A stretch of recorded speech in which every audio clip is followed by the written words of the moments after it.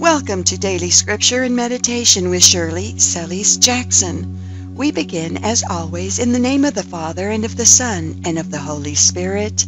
Amen. Saturday, the 20th of March, 2021, in the 4th week in Lent.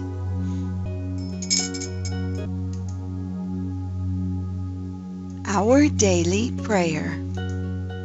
Lord Jesus, your gospel brings joy and freedom. May I be loyal to you always, even though it produces a cross on earth, that I may share in your crown of victory for all eternity. Amen. Magnificat Daily Scripture.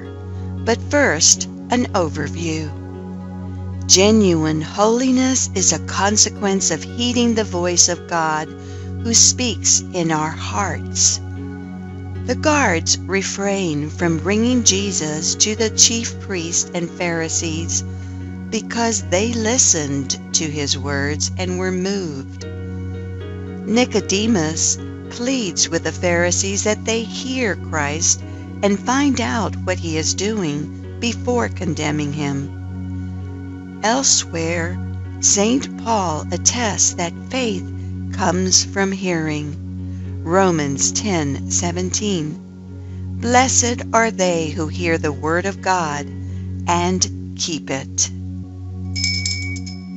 In our reading, we are told, I am like a trusting lamb led to slaughter.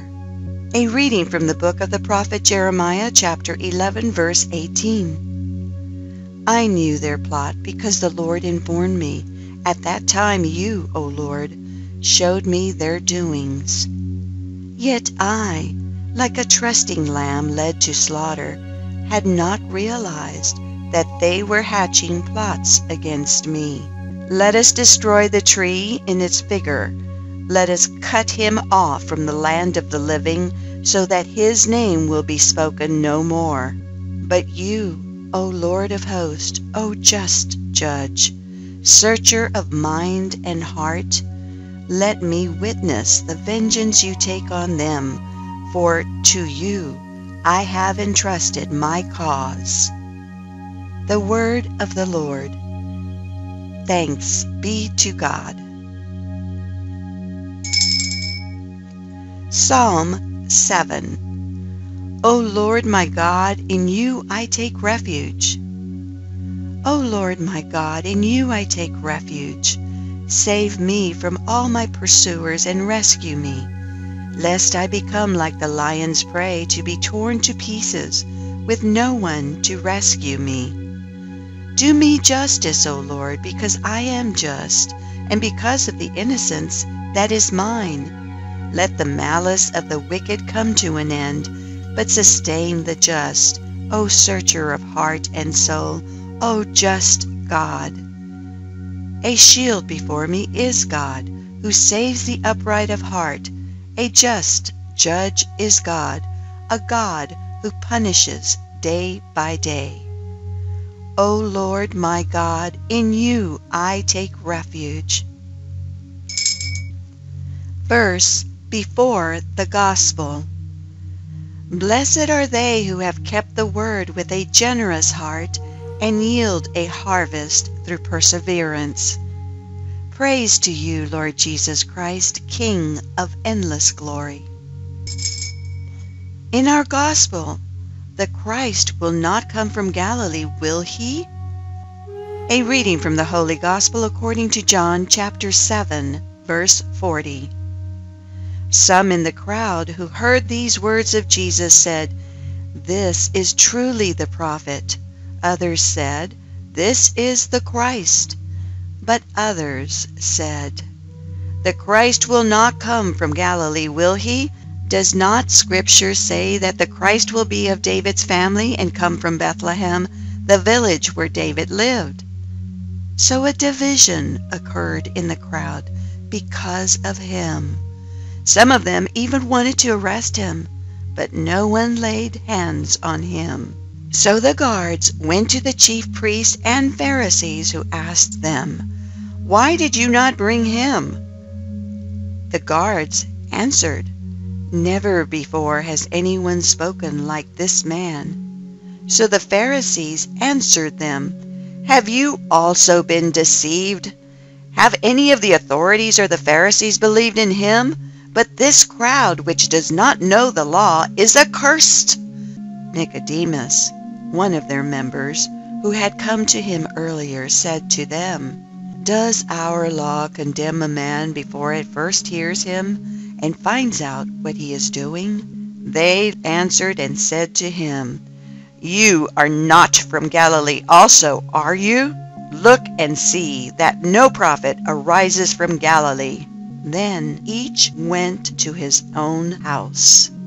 The Gospel of the Lord. Praise to you, Lord Jesus Christ. Magnificat, Meditation of the Day, is entitled, "He Speaks Like None Other," and is written by Sister Marie of the Sacred Heart. The dreamed of spring is the heart of Jesus, the bubbling fountain where we'll be able to drink long draughts in an endless ecstasy is the homeland. It is heaven. Here below the cross, here below the exile, the arid desert. Doesn't the child Jesus on his straw say this to his darling little fiancée? What did he come looking for in this world where he was so little loved after having loved so much? A cross to die on. Dear child, never shall we suffer as much as Jesus did. Never shall we know as he did the garden of the agony. He does give us a few drops of his chalice, but he reserves for himself all the gall. Ah, the language of Jesus is not in any way the language of earthly bridegrooms. Sometimes it is silence on the most beautiful days. One would say that he wants to hide. Why? It is the alone who knows the ravishing mysteries of the other life and what treasures of graces, what precious diamonds he is amassing for his spouses when he will call them to the eternal banquet. It is for this reason that he often says nothing to us here below. It is for this reason that he keeps silent.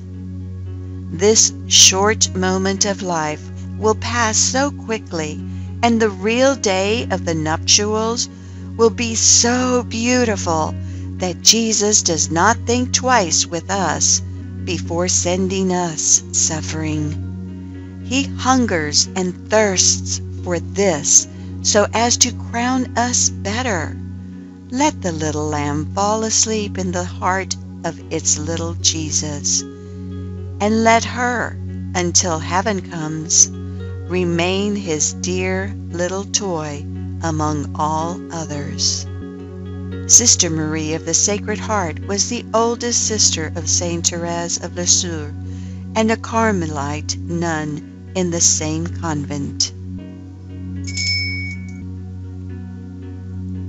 Daily Bible verse entitled, "Why is Jesus still a cause of division?"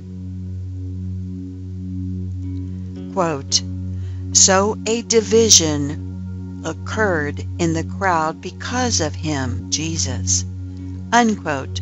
John 7:43. As Jesus embarks in his public ministry, dissension and division about him grew among the people. No surprise at all, because Simeon prophesied this to Mary and Joseph in the temple during the presentation of Jesus. Quote, "Simeon blessed them and said to Mary his mother, Behold, this child is destined for the fall and rise of many in Israel, and to be a sign that will be contradicted." Unquote. Luke 2:34. Jesus was born to be a sign of contradiction. This is true while he was walking the muddy terrain of Galilee, as it is today, 2,000 years after he ascended into heaven. Let us consider the cause of dissensions about Jesus in 2021. The first cause is ignorance. The dissenters in the days of Jesus could have easily learned that Jesus was born in Bethlehem and not in Nazareth. They did not care to find out. Ignorance of Scripture is ignorance of Jesus. St. Jerome. The second cause. Today, people can look at the religious terrain in Christianity and ask, did Jesus truly found 60,000 churches?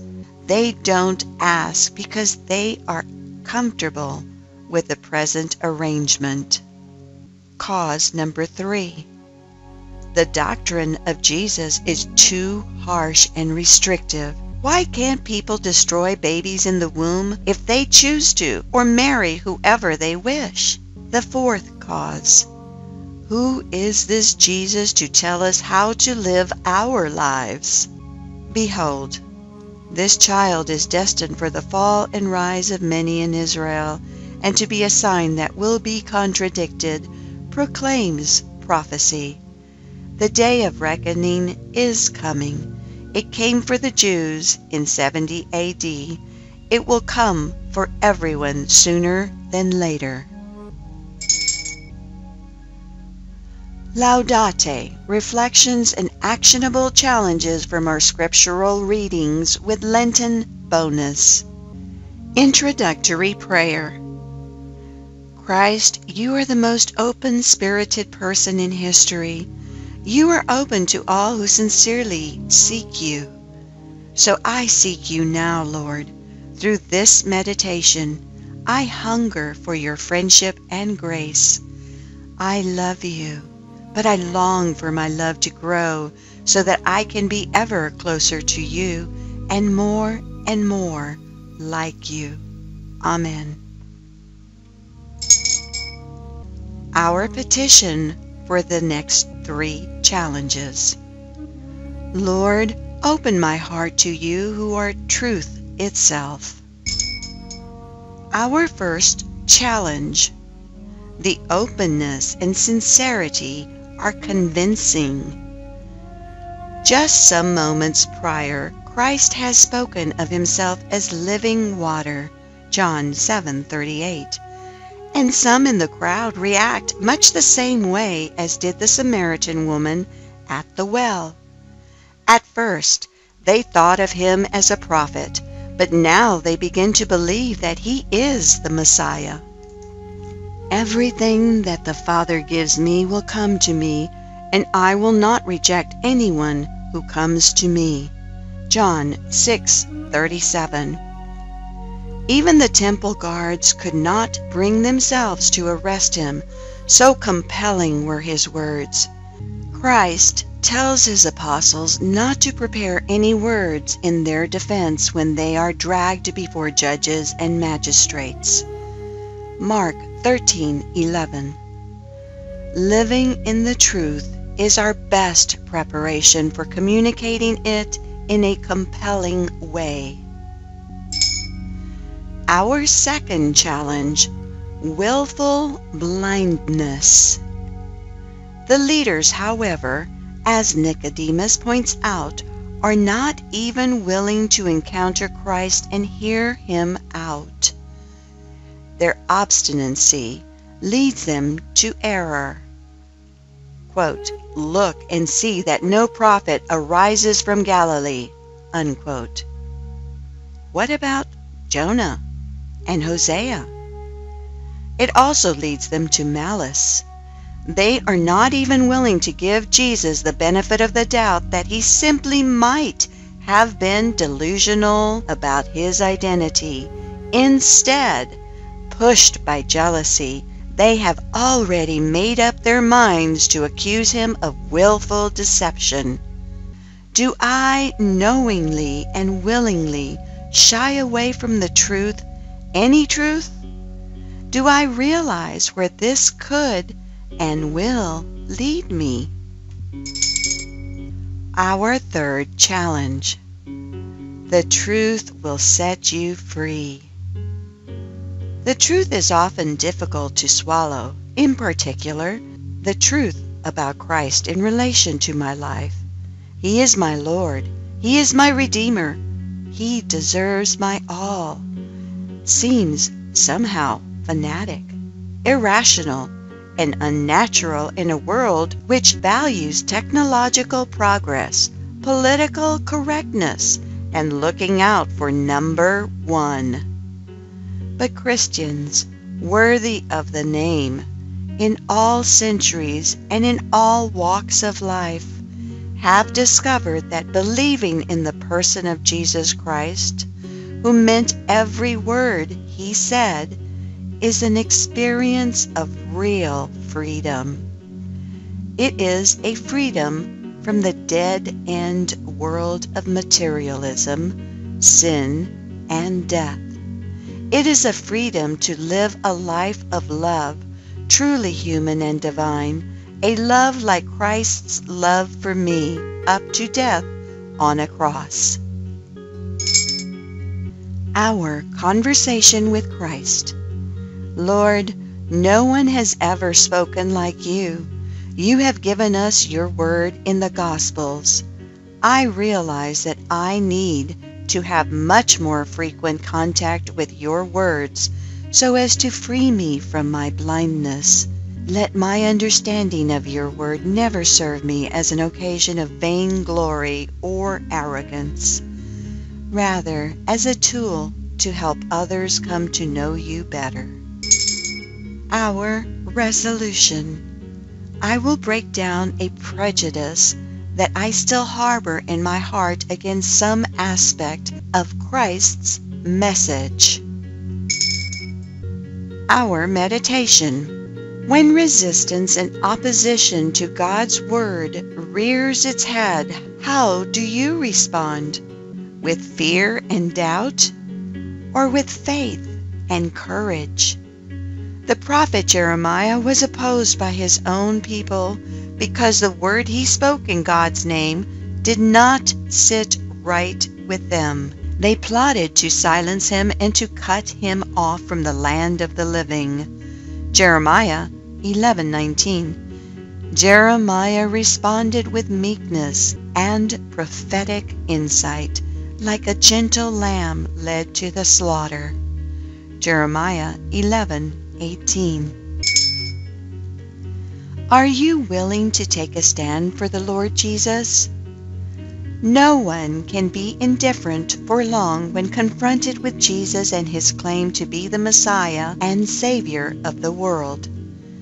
Jesus' message and the miraculous signs he performed caused division for many in Israel. Some believed he was a prophet, some the Messiah, and some believed he was neither.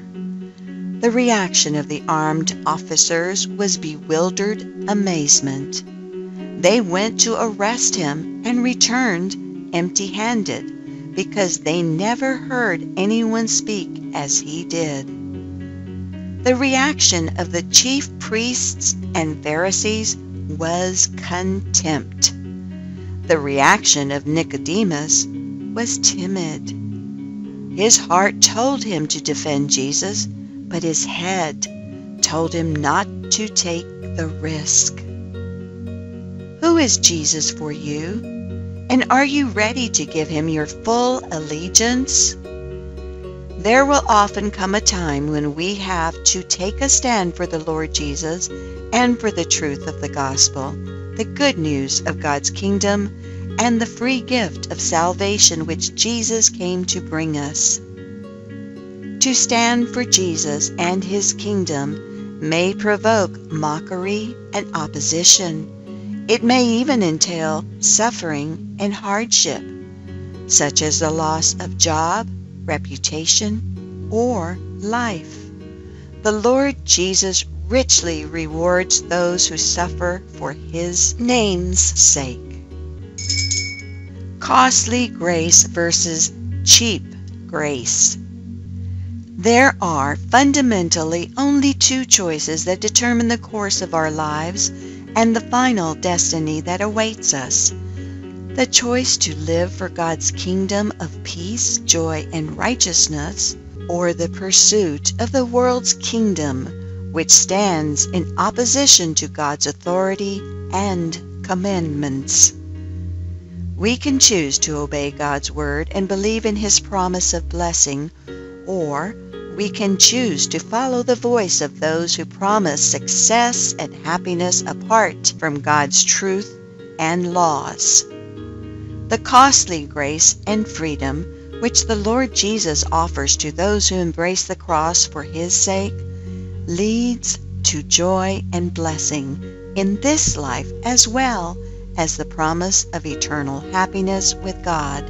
Cheap grace, which tries to bypass the cross for the sake of being my own master and the ruler of my own destiny, leads to emptiness and endless futility.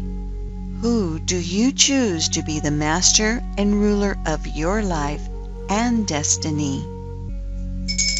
Lord Jesus, your Gospels bring joy and freedom. May I be loyal to you always, even though it produces a cross on earth, that I may share in your crown of victory for all eternity. Amen. Further reflection. The Avenger of Blood. Numbers 35:12. Quote, "Let me witness the vengeance you take on them." Unquote. Jeremiah 11:20. The people to whom Jeremiah prophesied were treacherously planning to kill him. Jeremiah 11:19. Jeremiah risked his neck to serve God, and he wanted God to back him up by taking vengeance on these enemies. In addition, Jeremiah wanted to see it personally. We Christians have enemies also. Unlike Jeremiah, we do get to witness the vengeance God takes on them. We see Jesus destroying the devil's works, 1 John 3:8. The pride of the powerful crushed as they gaze upon Jesus crucified, Isaiah 52:15. Sinners emerging from the confessional with tears of repentance and gratitude as Jesus, in his vengeance, robs Satan of still more of his former captives.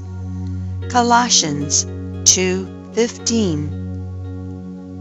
God commands in His Word, "Beloved, do not avenge yourselves, leave that to me.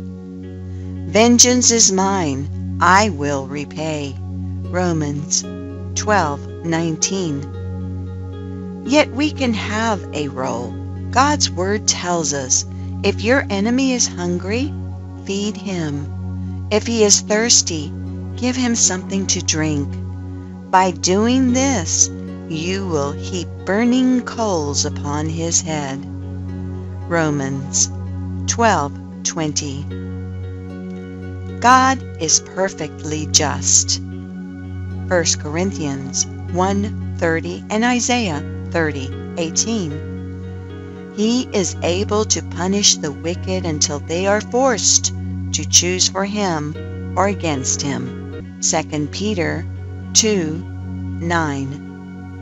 He can avenge by acting in justice or avenge through mercy. Let's do our part as God's agents so His enemies and ours receive the right kind of vengeance from God. Romans 12:20. Our prayer. Father, may the burning coals of kindness I pour on my enemies melt their hearts and lead them to you. God's promise to us. No man ever spoke like that before. John 7:46. Meditation from the Lenten bonus is entitled Deeper Than the Divide. Is a reflection based on John 7:40 and was written by Father Richard Varaz. Last year, in the space of a week, I attended 2 lectures given by different religious sisters.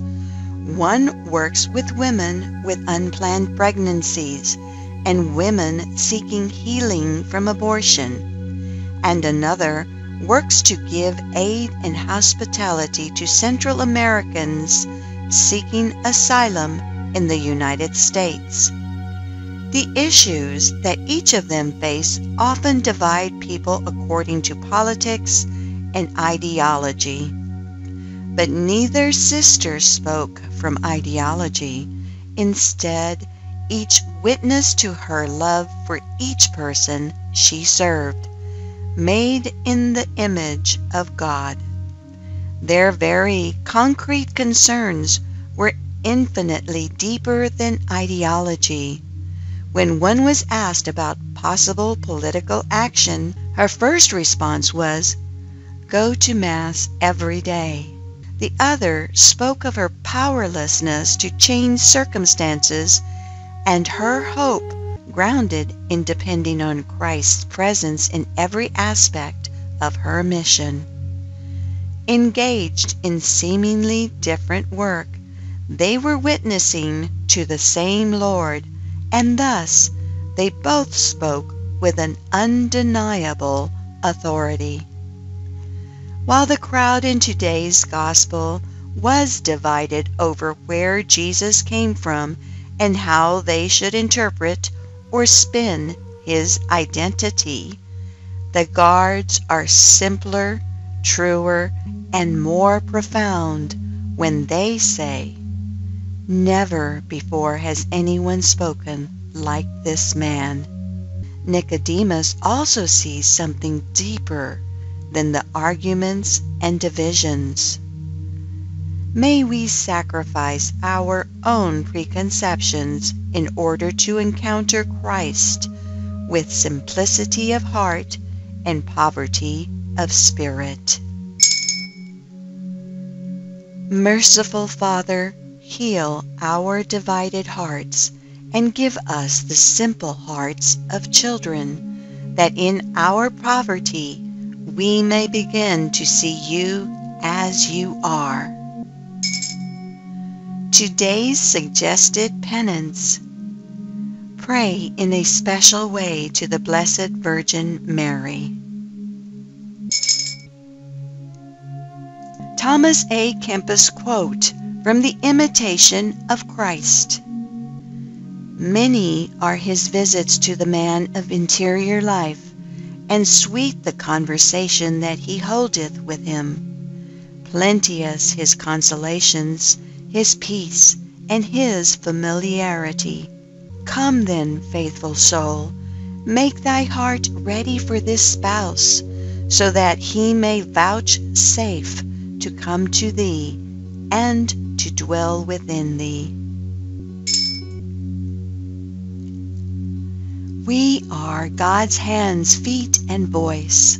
May his peace rest upon you as you go and announce the gospel of the Lord in your words and deeds. Thank you for joining today. Abundant blessings upon you and yours. Amen. We close as always, in the name of the Father, and of the Son, and of the Holy Spirit. Amen.